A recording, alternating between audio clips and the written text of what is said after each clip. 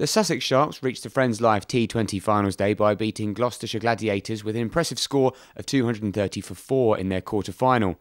It's now just a week until finals day in Cardiff, and the Sharks face Yorkshire Carnegie. But no one's getting carried away, especially captain Michael Yardy. Yeah, everything's going very, very well at the moment, and it is nice, and it's very nice to have the sun on the back while it is going like that.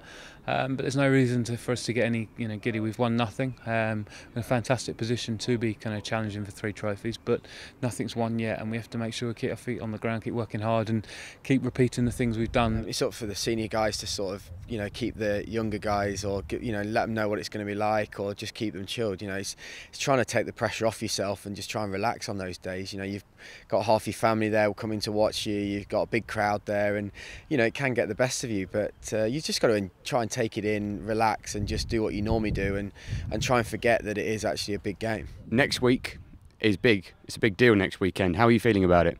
Hasn't really sunk in, to be honest. I've never played a finals day before, so I don't really know what to expect. But the guys in the dressing room say it's a massive occasion, it's a big stage, and you're obviously looking to impress. If you are lucky enough and successful to win that first semi-final, obviously doing that before and going through what because you can waste a lot of energy in that time.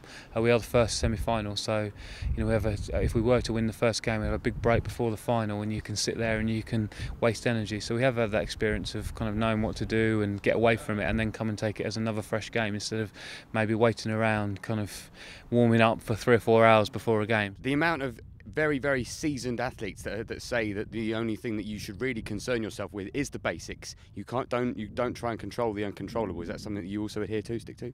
Yeah, massive. I mean, some days, amount of times you can bowl a certain way and you'll get 4 wickets in a 2020, and another day you bowl exactly the same and you get smashed out of the park. You can't always control things. Some days it goes for you and some days it doesn't. I think for me, I try and accept that I'm going to fail at times.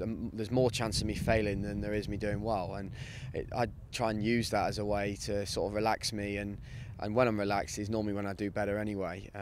So yeah, I think there's a massive thing for everyone. Stick to what you normally do, and just hope it's your day, really. I think we've played some really good cricket. To score 204 times is a very special thing, and I think we've kind of very much embraced what 2020 is about entertaining crowds and expressing yourself, and I certainly believe we've done that.